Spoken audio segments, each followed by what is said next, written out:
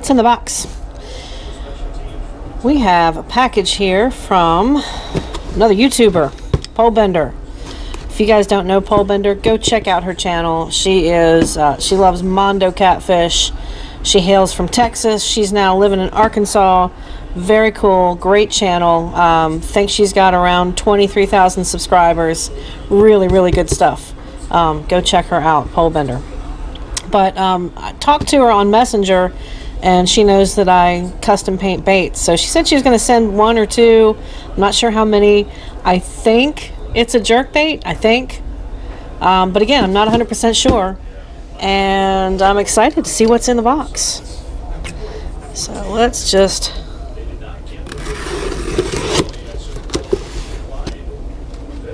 take a look. And yes, I definitely... oh wow, what is this? Okay, whoa, this is very cool. Okay, so this is a deep diving jerk bait. It's a reclaim.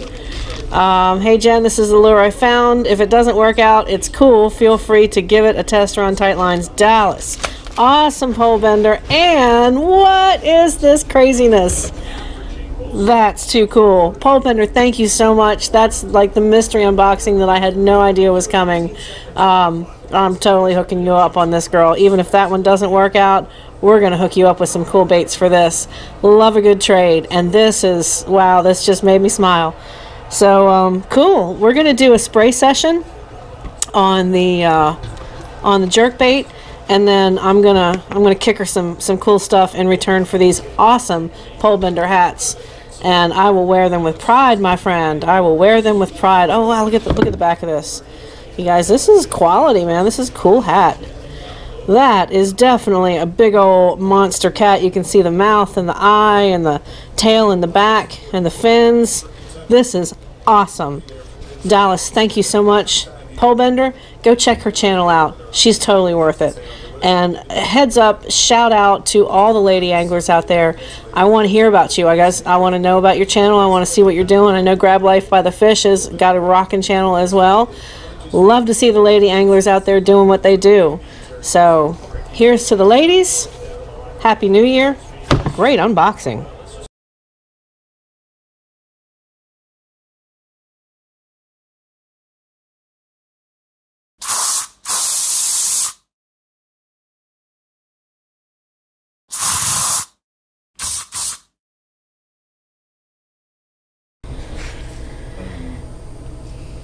This is the first unofficial segment where I'm going to be doing any kind of spraying on video, but there's a purpose for it.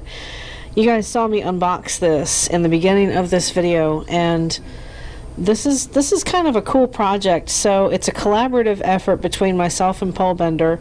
Polebender, who you guys probably know a lot better than many of you may know me.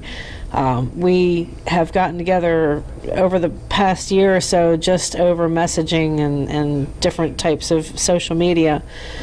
And she's best known for just Mondo catfish catches and cool stuff down in Texas.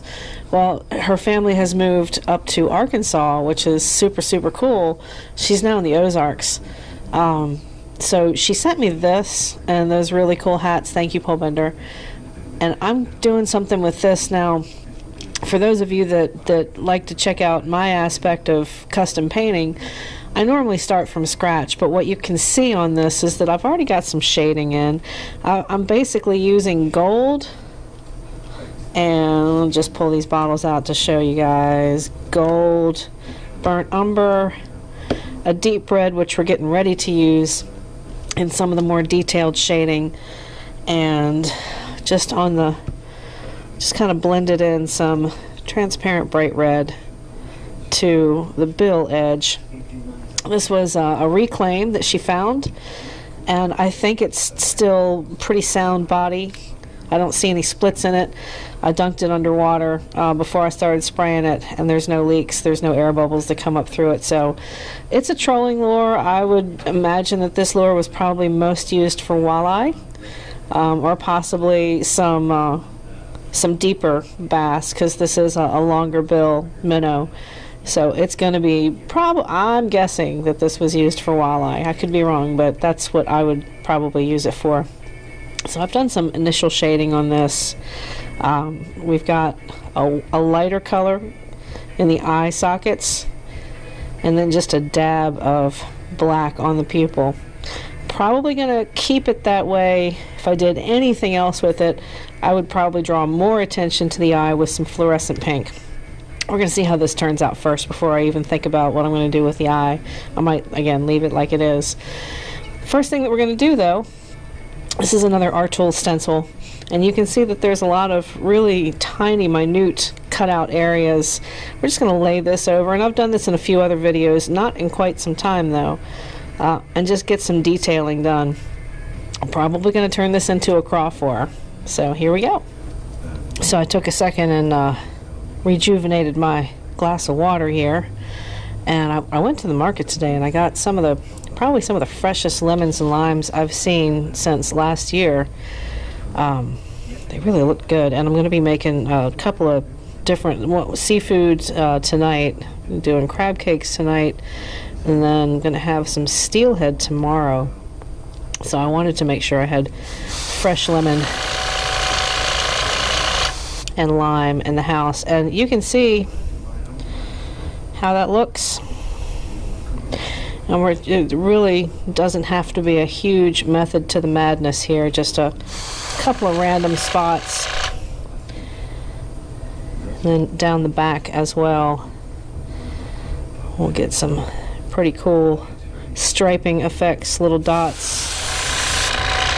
And of course this is going to be covered with a craw pattern on top of that. But we definitely want to just do a couple of random spots on the sides. And that's probably good maybe on the underside of this bill. I don't know if that's the best way to do it. Really isn't a great way to do the undersides of these bills. Let me flip it around this way while it's on the helping hands, and I want to kind of do it all at once while I have this stencil out. You can see this has been pretty well used before. I don't always do this type of shading or stenciling, but when I do, it gives me some really fun results, and that should be okay. Again, you don't want to overdo it. You really want to just kind of accent what's already there.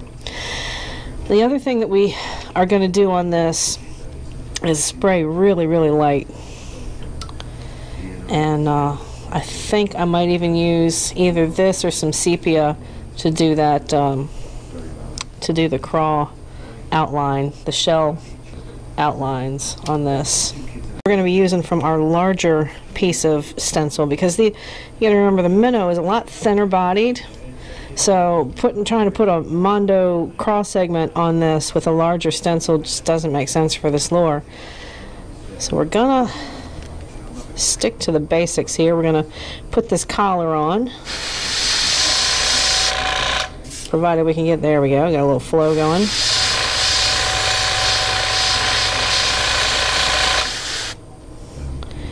And we got that, and we'll put the other little pieces from here. And for this, we're going to do some thin segments at the back and then a larger segment. And as we go, we'll just kind of widen out the segments here. So you start fairly thin at the back, and then as you get towards the head of this, or actually the tail, depending on how you look at this, we're going to be swimming it this way. Obviously the bill is going to be digging into the ground, but we're going from small segments to large segments. You could reverse that if you want to do a true crawl pattern. If you were going to put the eyes back here, kind of move that around towards the front. But for this, we're going to leave it as it is. Just kind of get it simple, but try and make it look good nonetheless. So we're just going to use this little segment piece here. Make sure I'm recording, and I am.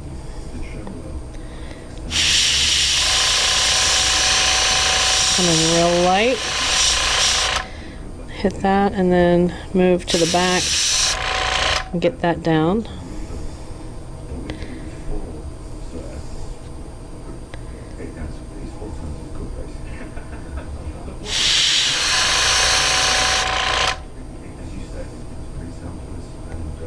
And this.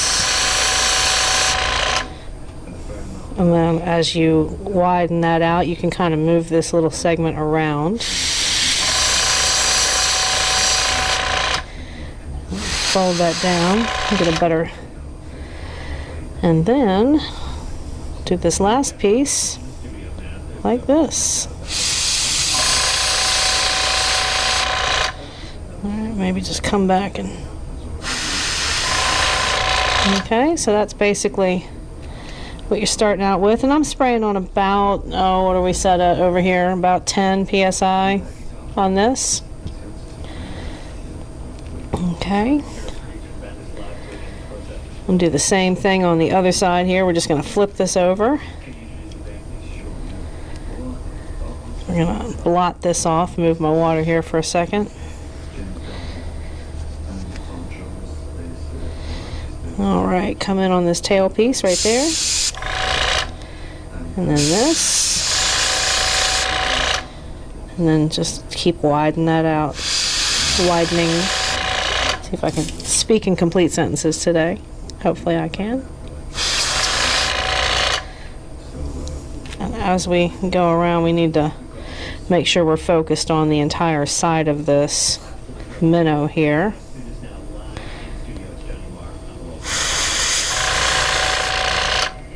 Oh, I love this song. I don't know if you guys can hear what I'm listening to today. It's World Cafe. Of course, it's XPN. And Johnny Marr is in the studio with them, and if you don't know anything about Johnny Marr, go check out the Smiths, and his signature song from them was How Soon Is Now. He's their guitar player.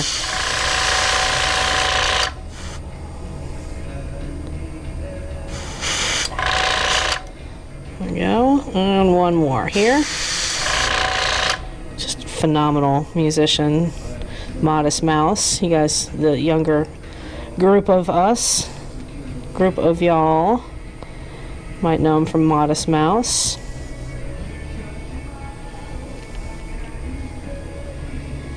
Go about things the wrong way. And I'm looking for a little piece of, yeah, that'll work. Just need something to kind of imitate on the edges, a little bit of a craw arm. It doesn't have to be serious. I'm going to flip it around to the other side, do the same thing.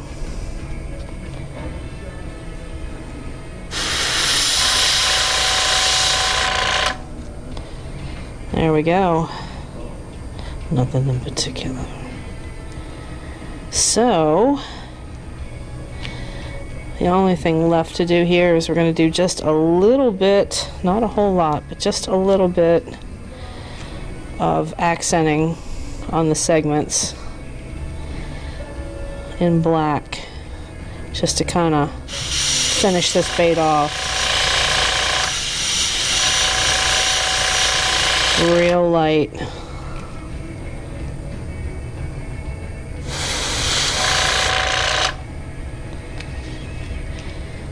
And do a little bit on the back here. I'm just going to lay this down, and remember, when you guys are stenciling, you want to grab the outlines. Grab the outlines of the edges that you're working on.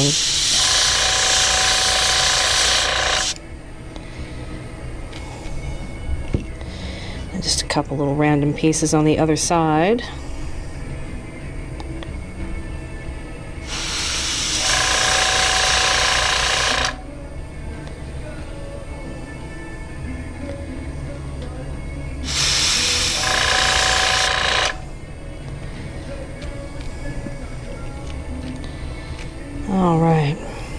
Just about there, folks. And then, haven't figured out, I don't think either one of us have figured out, because Polebender is building a house right now on the side of a mountain. I haven't figured out if we're going to actually fish together or if I'm just going to send this back to her and she's going to take over the video from that part of the deal.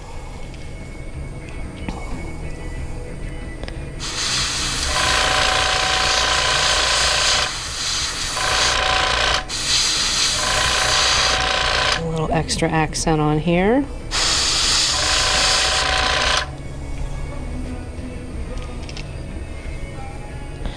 Okay, this is what we got, folks. Now we need to put on the bottom here. You don't want to scratch your paint. That's the one thing you got to be real careful if you're doing a bill. Like a wiggle wart is the same. You definitely don't want to scratch that paint on the bill because it's hard to match once you've finished that piece. So now we're just gonna do some little stenciling.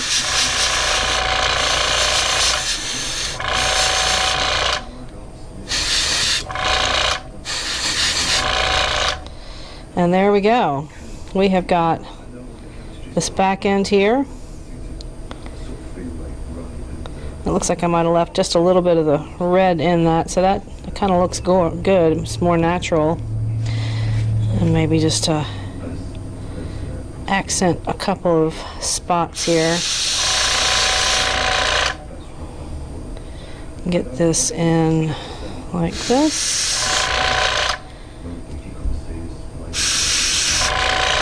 Good deal, good deal. And this might make it a little bit easier to lay down some detail.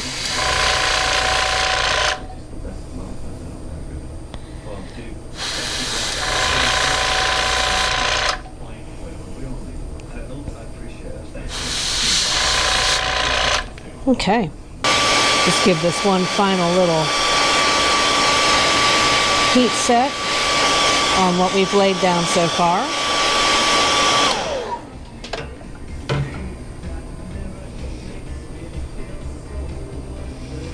All right. Yeah, I like it. I like the way it's come out. Maybe trick it out with just a little bit of ink outline. This is a smooth bait. There's no texturing to it. Doesn't look like one of these does. It's got the textured mold imprints on it. So we could probably just give it just a little bit of outline. Or perhaps not. I don't know. All right, I've got my little piece of what's left of this paintbrush. I was trying to dig into some like crystallized paint in one of the liquid acrylic jars and snapped it, but it's, you know, it's not an expensive, thank goodness it's not an expensive round brush. This is the 00 that I use, and I'm just going to dot a couple of spots on here on each of these as we kind of go up, just to give it a little bit more pizzazz. I'm going to do that on each of these cross segments. Don't want to overdo it. Don't want to make it so busy that it doesn't even look realistic, but just a little bit to accent the edges of these segments is never a bad idea, at least in my opinion. You guys might have a whole different way of doing this.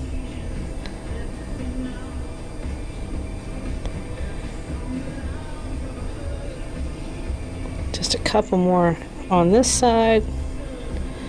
And as I'm thinking about this pattern, I am thinking about being able to use this for multi-species, because these little minnows, while they will certainly knock the snot out of smallmouth and largemouth, I know that where she's going to be fishing this, there are some really big walleye. And I've caught some pretty, not on bull shoals, but I've caught some really good walleye over on Norfolk. There's a couple of bluff walls and little ledge areas that they just kind of hang. One is actually real close to Henderson Marina and the Panther Bay area, which is shore accessible, in case any of you guys are wondering. If you guys don't have boats and you're beating feet along the banks, most of the places that I like to go, at least where I broadcast or where I shoot videos, they are public access points, and just about anybody can get there, at least within a short distance. And then there's other spots that I like that's wheelchair and assisted accessible, which is also nice. So I try and feature as many of those spots as I can too. And I think you're going to get, I'm hoping you'll get a decent video out of this. I'm really hoping. You got it, you know, it's a lot of times it's skill, a lot of times it's luck. I know she's skillful with fishing, so I'm not worried about that, but a lot of the times it's really up to the fish and when she's able to take this and have some fun with it. And then we'll just do our, you notice a lot of times on my baits I just do a couple of white random spots along the back just to accent. A couple here. And you can always put your finger on this as a point, just so it makes your hand a little bit steadier when you're doing detailing, if you're not sitting at a desk and you don't have a helping hands, which I do. I could probably do this. I just, see, now there, I goobered it up. But that's okay, the fish won't mind that one. We'll just, maybe I'll paint a little bullseye. I can't believe I did that. You know what? Let's talk about, real quick, how to take that off. If it's still wet, let's take the excess off with a little Q-tip like it never happened. Tricks of the trade. The key is don't heat set that stuff. If you make a mistake, acknowledge that you've made it and try and get a little bit of moisture on a Q-tip and take that right off. There we go, that's better. Okay, do I want to add, I poured out some fluorescent orange here. Actually, this is fluorescent sunburst. It's a little bit lighter. Just a couple of spots here. Just a couple little dots.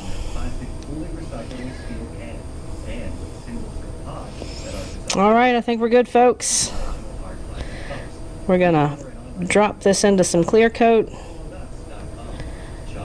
and we're gonna give it over to Pole Bender, because now it's up to you and the fish.